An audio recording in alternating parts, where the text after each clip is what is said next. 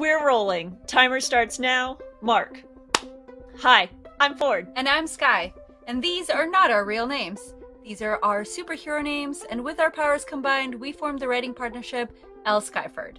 Welcome to Booklandia. Today, we're going to review a book, most likely a romance. But before we get much further, did you know you can watch our faces do this episode by subscribing to us on Twitch at L. Skyford or YouTube at L.Skyford? You should really do it. We give good face. And sometimes there's a dog bomb at Ford's house. This is true. For our other socials, you can follow us on Twitter at SkyfordL, on Instagram at L.Skyford. And if you're interested in our book, blog, or even more book reviews, head over to our website, lskyford.com. Lastly, this and every episode are chock full of oversharing and spoilers, and every episode is rated E for explicit. You have been warned. Bow. Hi. Hi. Today, for the first episode ever, there might be a dog bomb, just because there is actually a dog in the room right now. She's passed out and or dead, but maybe. Maybe. Okay. Maybe. Disclaimer, not actually dead dog. Not actually dead. Not actually dead. Just we- happily asleep dog. Yeah, we gave her a bath, so she's stress sleeping. That's the inverse of what would happen to me after a bath, Yeah. but I get it. I understand. Before I get too far into my whole life, today we're going to be talking about To Love and To Loathe by Martha Waters. Let's see that beautiful cover. Yeah, I really like this cover. Yes, me too, actually. Very much so. It's super cute. Yeah. All right. So I believe for the first time ever, we have a correction. Well, Corrections are required. I feel like this is more of an apology and less of a correction, but I have been wringing my hands for 2 weeks, and I just want to put it out there. So here it goes. This has to do with our previous episode on Act Your Age, Eve Brown, and I could not think of a word during that episode, and I just kept saying that I am not neurodivergent. And the word I couldn't think of is neurotypical. So firstly, my apologies to the dictionary for not being able to think of the word neurotypical. The second thing I genuinely feel like needs to be brought attention to is the number of times I said the word neurodivergent or the words neurodivergent in that episode. And I did so without really realizing it until I listened to the episode. And the reason that I kept repeating the same word is because I do not have the cultural humility to have better words, to have more words for describing people whose brain chemistry operates differently. And this has become really self-evident to me. And I am going to look for more resources and to find more vocabulary to fill out my world. So I apologize for the number of times I said the exact same word, because I literally did not know how else to describe it. And then lastly, and this is the biggest apology of them all. So Eve Brown, one of the trigger warnings in Eve Brown is about ableism. And early in the episode, I talk about the fact that I am neurotypical, hence me not being able to remember the word. And then later in the episode, we talk about my attention deficit and how I stem, which is the most ableist I could possibly get, right? I'm like, my brain is dissimilar, but it is typical. So the fact that those two sentences happened in my head within 40 minutes of each other just illustrate even further how societally we've been ingrained to categorize people into air quote normal and air quote not normal. And I did it to other people while describing my brain. So that is my correction / apology. I was ableist about ableism. It is ridiculous, and I am sincerely sorry. And that is my correction. I applaud you for putting yourself out there and self-correcting, and I think that's wholly awesome of you. I am also neurotypical, so like I don't get to accept your apology, so that's not my jam.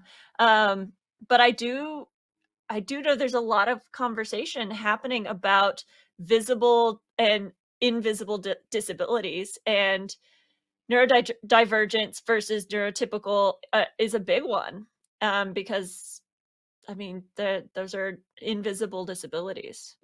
So I feel 100% awkward about the conversation, the point I brought up about Eve Brown and having Black and female friends, because that's a community I don't belong to 100%. And so if I offended anyone, I am deeply sorry for that. That was not my place. I just wanted to point out what I saw. So my bad, mea culpa, etc.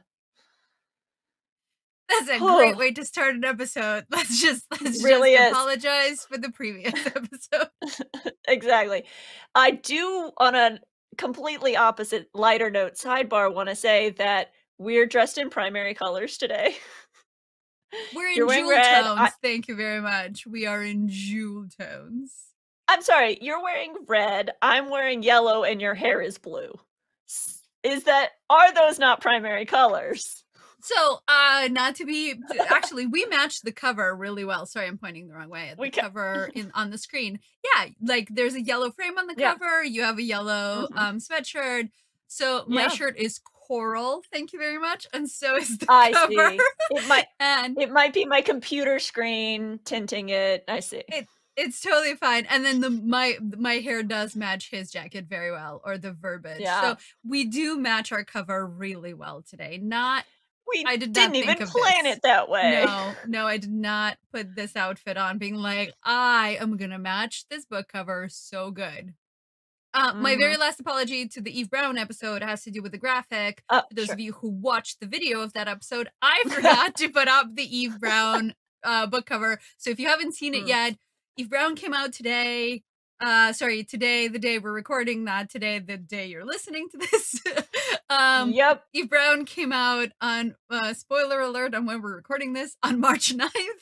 And how dare you pull back the curtain on our mysteries? Sorry. We like to record things and then clean them up. Who knew? Yeah. So if you haven't yet seen the cover to Act Your Age, Eve Brown, get at it. Okay. It's super cute. On that note, how are you? I'm primary colors. I had to wash my dog today. She still stinks, so we might have to give her another bath today. That's my day. How about you? How are you doing? I'm doing fine. I'm a little I feel like a little over the place, and I feel a little all over the place, and I don't know why. I can't even get that out of my mouth properly. Woo! So I'm just gonna blame it on Mercury and retrograde, and we're gonna pretend that those are real factors that are affecting my neural pathways.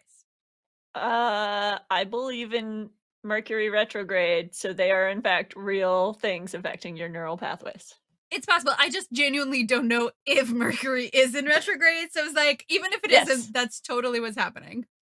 Yes, it is epically, deeply in retrograde right now. Excellent. Very good. Yes. Okay, yes. Shall we move on to talking about our lovely book that we're talking about today, which is To Love and to Loathe by Martha Waters. Yes, let's dive in. Okay, so the very first thing we're going to do is we're going to try to sum up this book in 30 seconds. So you wrote this 30-second blurb. Do you want to read it, or do you want me to? Sure.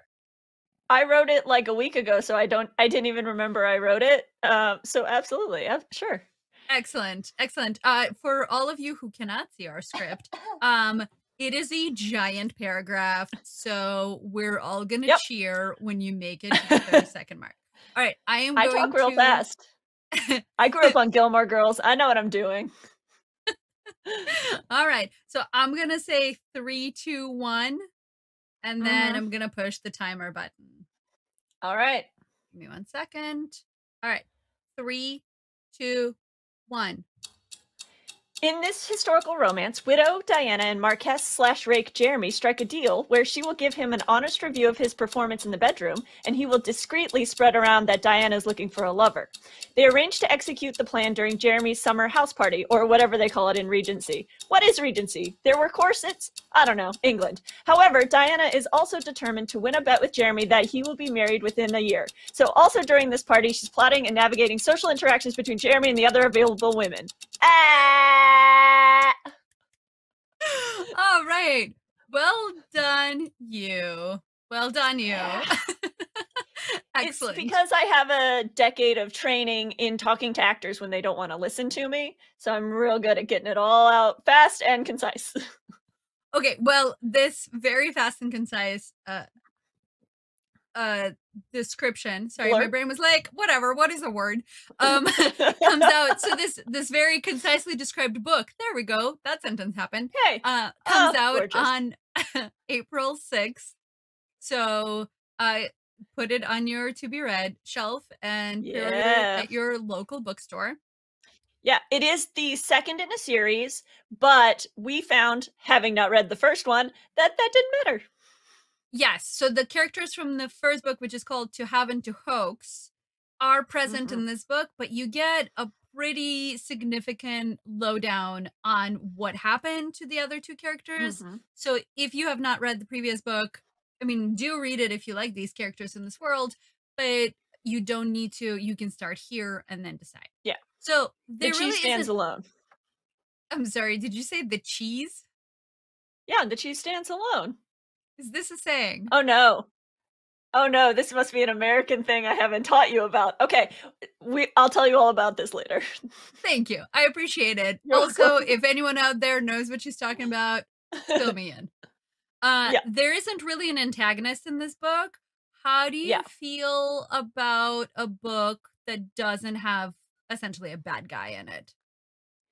I would counter-argument that society is the bad guy in this book. Societal expectations for men and women, and the institution of marriage and traditional relationship structures is the antagonist of this book, because that looms over every conversation, is either about who's having sex with whom and who's marrying whom. Like that's every conversation in this whole book pretty much. So that's my counter argument. To answer your actual question, I didn't mind it. I liked it. I didn't need a bad guy. This book didn't really need a bad guy or person, so to speak. There is, I would perhaps describe, what is her name? I wrote it a little further down. Lady Helen. She's kind of a heel. So there's a bit of a misdirect in where, someone's playing the part of the bad guy, so to speak. I didn't miss it. I thought it was cool. It was fine. You? I really like your observation that societal pressure might be the quote unquote bad guy in this.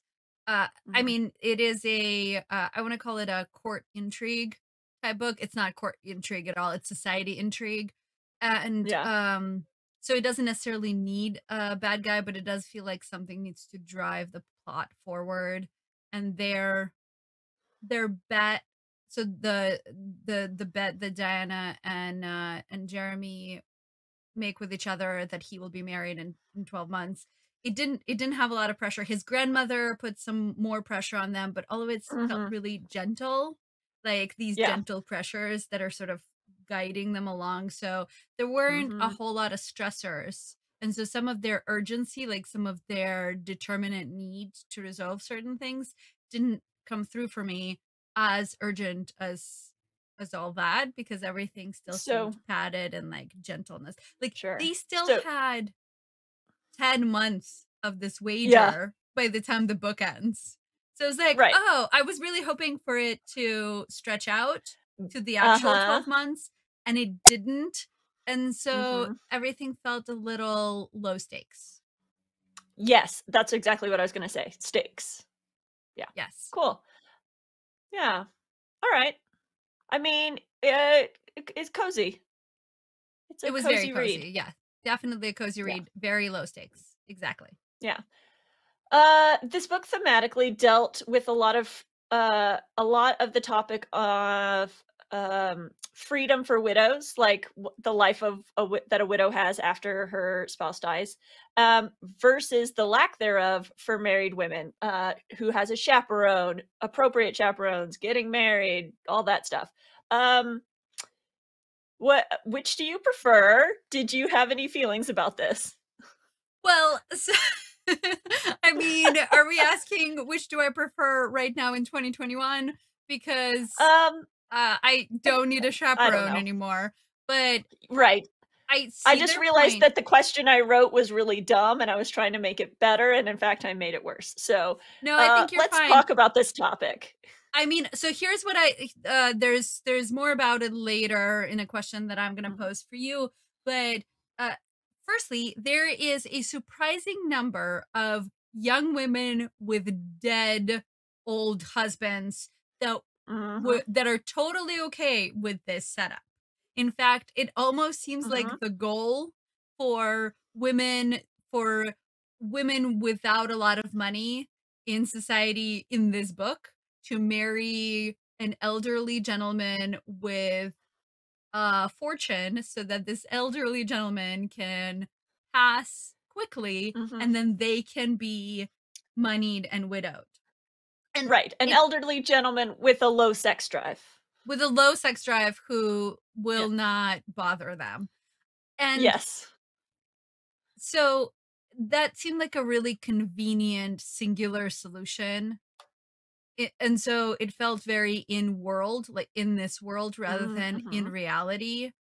And there were like multiple instances of this. And so it was like, this is what everyone does. This is what everyone does. I mean, in this world, I do agree that that's exactly the setup. You marry an mhm, old guy, he dies, you get to be your own mistress with keeping your own mhm, hours, doing whatever you want. mhm, Whereas if you're an unmarried woman, then the weight of being unmarried and the weight of being virginal weighs heavily on you and your age. You're yep. quickly advancing at 19 Blah. age. Yeah, Bleh. so I mean, sure, I agree that yeah, I think that that's the case in this book, that Mhm, yes, widows yeah. are much freer than their unmarried counterparts. But then we do Mhm, have the character of Violet, who has multiple suitors and seems to have her pick of those suitors and does not mhm, have a significantly a significant chaperone really throughout the book. So I'm like Violet seems pretty free. I mean, she has to choose a husband to alleviate. I guess I'm gonna get some people trying to tell me that I'm wrong because she does have to pick mhm. someone to marry to take care of her father's Yeah, debts. But yeah. so I'm gonna I'm pretty sure we're all like, hashtag that's book 3. oh yeah, yeah, that's very likely that Violet is book 3 because there's the Mhm. 3 best friends, and we Yeah. already had the first book, and then wait, Violet is the third friend, right? Wait, is it Or is Violet the first friend, and then this is uh-oh, Diana, and then the last one is the oh, uh-oh. indeed. We are wrong. It is true, but I yes. don't I don't have my Kindle. Wait, I do wait, where is it? It's way over here. This is gonna make for great radio. Great radio. Hiya! You're sliding way away Yup. to Here we to go. get You can tell because my voice is way far away. I don't even know if okay. It So, worked. It now was far away. I'll power it up. Okay. Okay. So And I while will we're find doing out. that, yes, while Yeah. we're doing that, so that we can actually give you their actual names, their actual character Their names, actual names. and not whatever it is we just came up with. Uh, while you're doing that, I'm gonna ask the following question. Okay. Diana decides to tell the truth about her feelings for Jeremy after realizing that Lady Helen is risking so much for Sutton. Mhm. So to catch everyone else up, Lady Helen is in love with her lady's maid who is also a woman named Sutton, and they want to quietly disappear together into a village life without a lot of her comforts as a lady, and she's perfectly happy to do so for the love of her life. How do you feel about that conversation that Diana has with Lady Helen when she realizes how much Lady Helen is giving away? How do you feel about that as the push that she needed, right? Because at the end of this conversation, she decides to reveal her feelings to Jeremy. And do Mm. you think there was a similar push for Jeremy? And lastly, I know it's multi-part, but I think the answers are going to come easily. Do you think that there should be self-discovery for both characters in the same way? So I think the realization for Diana and her learning about Lady Helen and Sutton's relationship was important in the aspect of if this is a feminist Regency novel. By the way, is this a Regency novel? They didn't wear Yes, corsets in Regency period, though. correct. We never really, it's not really about corsets. They do wear I thought, like day dresses and night dresses. right. Yes, But it I is thought this book Regency. talked about corsetry. Okay. At any rate, so uh, it, I thought that was an excellent realization that Diana needed to have. Like, the world is bigger than this, and it's harder than this. So she's having one of those I am privileged moments, and I think it helped it helped her realize what she wanted and how easy it was for her to have what she wanted versus what other people have to go through. Um, so I liked it as a push. I think it also appealed to her, like, needing to know everything and having all the hot goss, for her to have that moment with Lady Helen and see behind Lady Helen's curtain, so to speak, metaphorically, not actually figuratively sexually. Heyo, if you know what I Oh, mean. I Okay. mean, one of them did. It just wasn't her. It just Well, wasn't her. Um, did I want a similar push for Jeremy? I think like his realization was kind of almost more self-actualized. He pushed against it a little bit more, I think. But I I like a little bit more self-actualization, but I thought Martha Waters hit the right tone with both of them, kind of coming to the conclusion that they wanted to be together in different ways, on different paths that felt very natural. Yeah. Um, one of the friends' name is Emily, and ah, the other one is Violet. so is And Emily the one we haven't really gotten the story about yet, right? I believe so. And Violet is the one from the first book. Yes. Okay, so we have Yes. an in-episode correction. Fantastic. So Violet is the friend from To Have and to To have, Hoax, yep. and hashtag book 3 is hopefully Emily's story, because it might be there is a disreputable theater owner that might. I know the swooning has already begun. Yeah. I feel like every time they mention that he was a disreputable theater owner, I'm like, name a reputable theater owner. Come at me. No, I'm just kidding. Ooh. Hey, Industry look, joke. it's an in-industry joke. All right.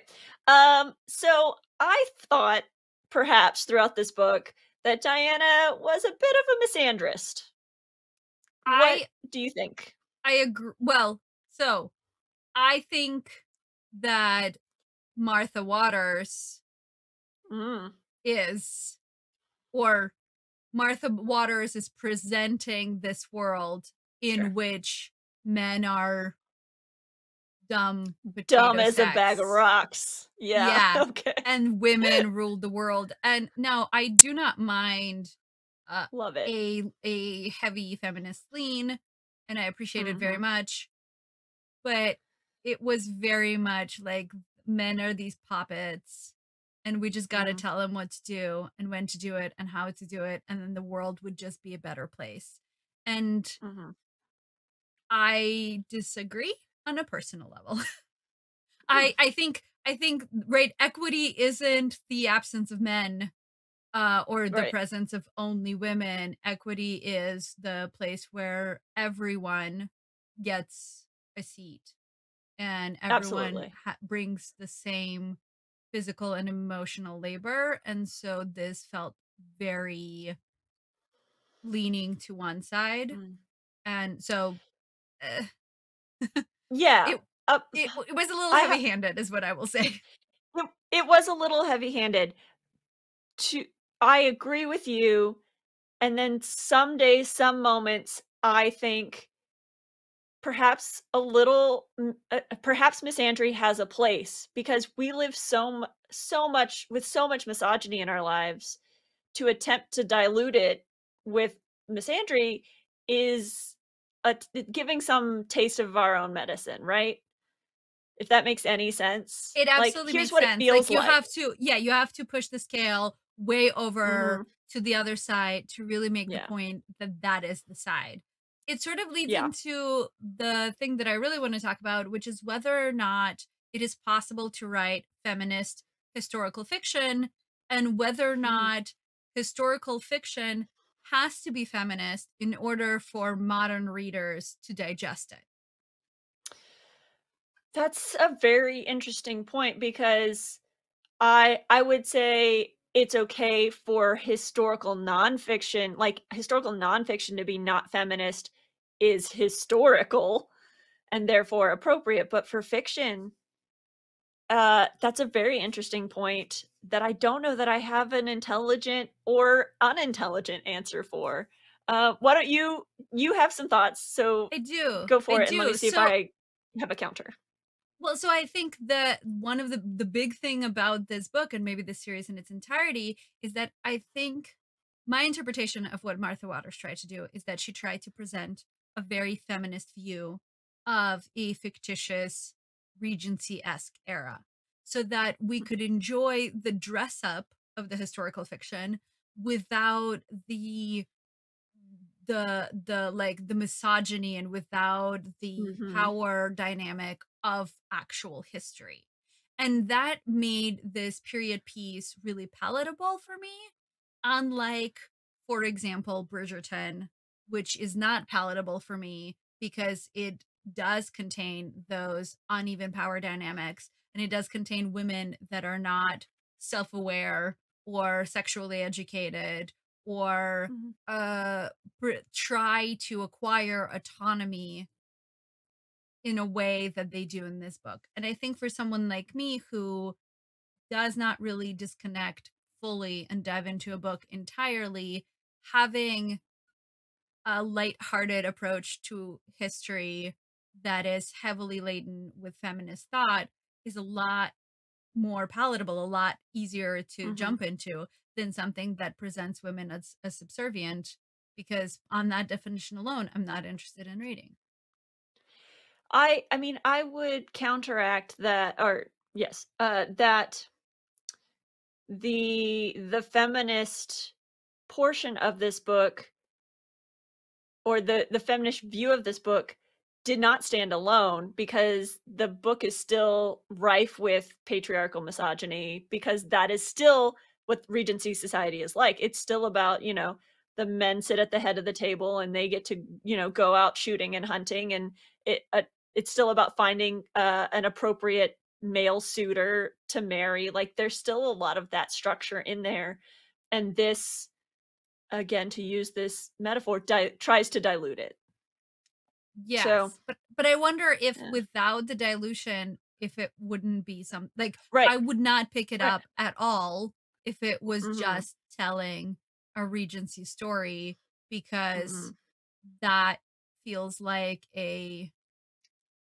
we've already done historical fiction when it was fiction, right? So Right, I've already read the classics. I'm okay. But I definitely right. picked this up because it was a fun twist on a historical idea. And I Mhm, absolutely agree with you that in terms of self-actualized women in terms of rising through the struggles.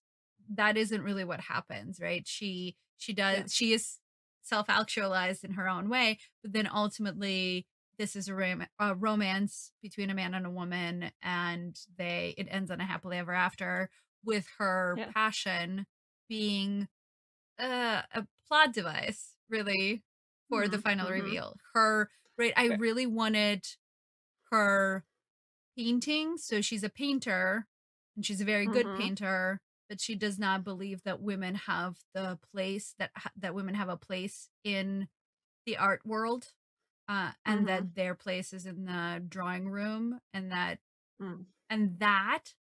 comment is never resolved.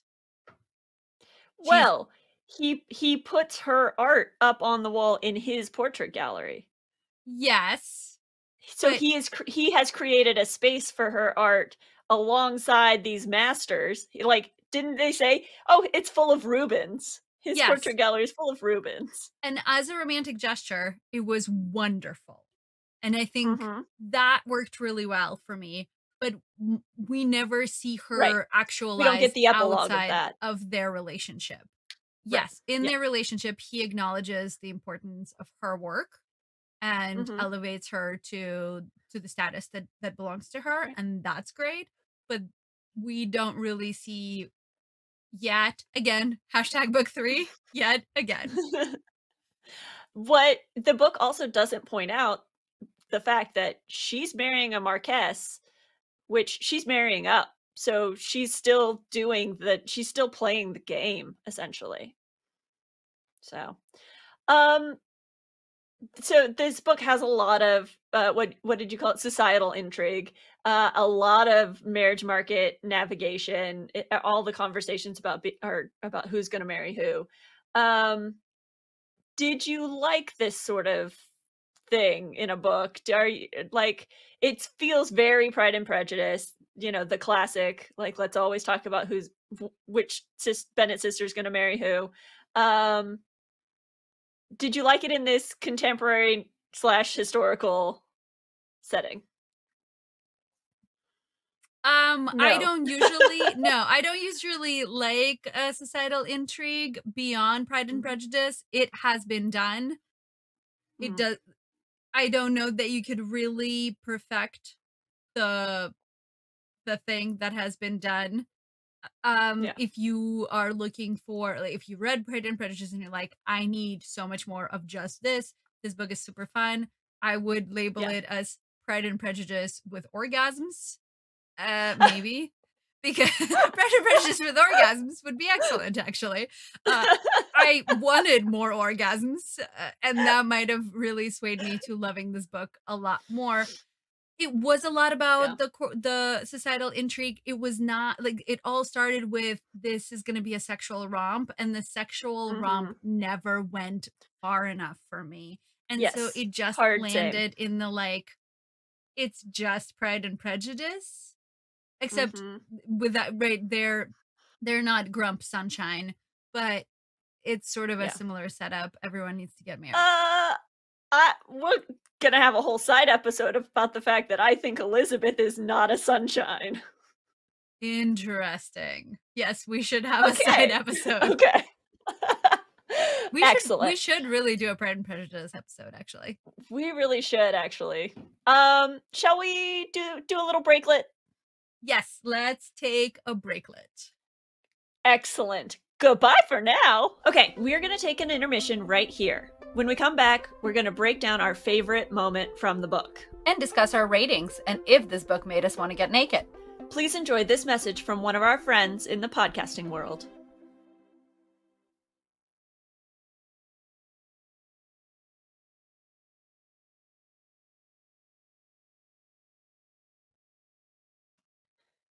Hello! Okay, and we're back. We sure are. That was the world's shortest break for those of you watching on video. I was gonna say, we try for brevity and fail a lot. Brevity. Sorry, I was thinking about bread. Never mind. Okay. So we are still talking about To Love and to Loathe by Martha Waters. And it now is time for our favorite and or most compelling moments. Hit me with yours. So I think for me, the moment when I stopped being frustrated with all of the bits and pieces of this book and just fell into a couple of good paragraphs was they play a game of hide and seek and they hide on this window seat with the curtains drawn. So it's just the two of them, the window and the back of the curtain essentially. And he draws up his knees and he talks about his feelings about his brother and the emotional destitute that he felt when his brother died, and that he's actually really mostly upset about the fact that he's angry and not that his grief has morphed into anger. And that to me, that emotional availability was like, oh, I really like Jeremy. He's a really complicated character. And so the complexity of Jeremy's character and the fact that he hides his true persona behind this rake persona, and that he at some point recognizes that he's emotionally distancing himself from what he needs to process by sleeping with all of these women. So the depths of his character revealed primarily in that scene, that was my favorite part. I don't know that for me Diana had the same depth of character, but Jeremy was lovely. Yeah, I agree. I very much, loved the sort of psychology behind Jeremy. For me, it's either that, because that there was also some second base action in that scene as well. It was fun. It was like, look, I've always wanted a window seat. This is giving me window seat hot shit vibes. So that's what I'm here Hard for. same, must window seat Yeah. immediately. Must window seat immediately.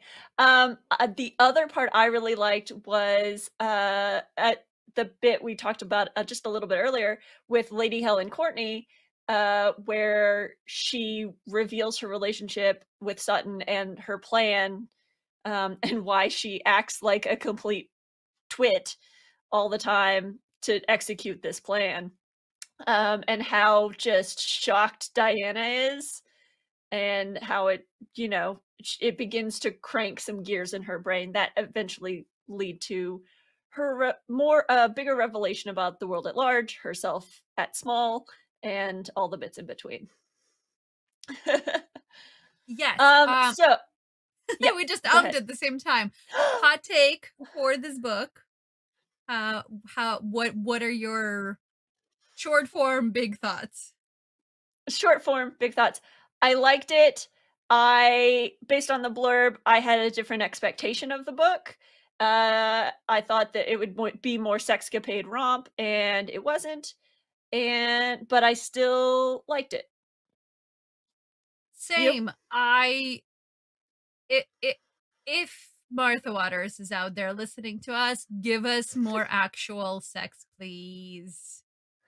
More Just actual sex, like please. the ladies in this book who constantly seek illustrations of their genitalia so they can figure out what to do with it.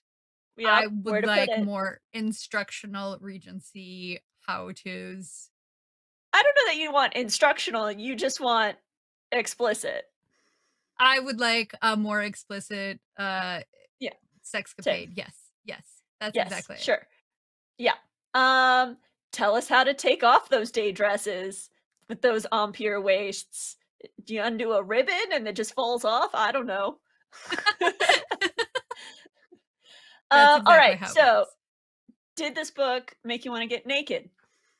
Um okay, so no in terms of reading the on the page heat, but yes because it made me so frustrated. In like I was so hot and cold that I was like, Yeah. sure, you know what? Let's get naked. It might alleviate some of this frustration. So Sure. maybe. Okay. I am gonna say yes. I love a Regency fantasy. I love, Darcy walking out of the pond, a man riding up on horseback all windswept. I like a nice, like, he's a lord sort of allure. allure? Okay, I'm never gonna say that word again. So it did it for me. I would love absolutely something raunchier, but it's not bad. Yeah. So yeah, I thumbs up. I will at some point pick up the first one. I'll at some point pick up the third one when that comes out, and I'll read about a theater owner of ill repute. Yes, a disreputable theater owner. Disreputable. With, I think, a heart of gold. I think this book implied he has a heart of gold. It definitely implied that even though he seems like a bad sort, he would actually be a good match for Emily, not Emily. Perhaps he's a cinnamon roll. Uh-oh. I don't know if they knew about those in Regency yet. What would they be? A hot cross bun? Oh, nice British Bake Off reference. Well done, you. Thank you very much. Okay, should we talk about what we're reading next? Is there a book to tease for next time? I don't think so. I think if you want to see what our next episode's going to be about, you should join our Patreon, because we give a little preview of what we're reading, what the next episode will be about on our Patreon. I can tell you I'm going to pick up, what am I in the middle? I just finished, you know what I just finished? Siri, Who Am I? So you can go back into on our socials and read my thoughts on Siri, Who Am I? There you go. That's that. And Beckett, you never showed up. You never dog bombed this episode. You sure? Maybe next time. Maybe next time. You sure stink, though. That's for sure. So are you, dear audience human, gonna pick up this book now that you've heard our review? Let us know in the comments. Have a suggestion for another review? Slide on into our DMs. If you like this adventure in books or updates on our upcoming projects, please follow, like, save, subscribe, rate, review us on Instagram at l.skyford, on Twitch at lskyford, and on Twitter at skyfordl. Phew. I'm Sky. And I'm Ford. That's it for this episode. We will see you next time on Booklandia, where every book is a whole world to explore. And we're out.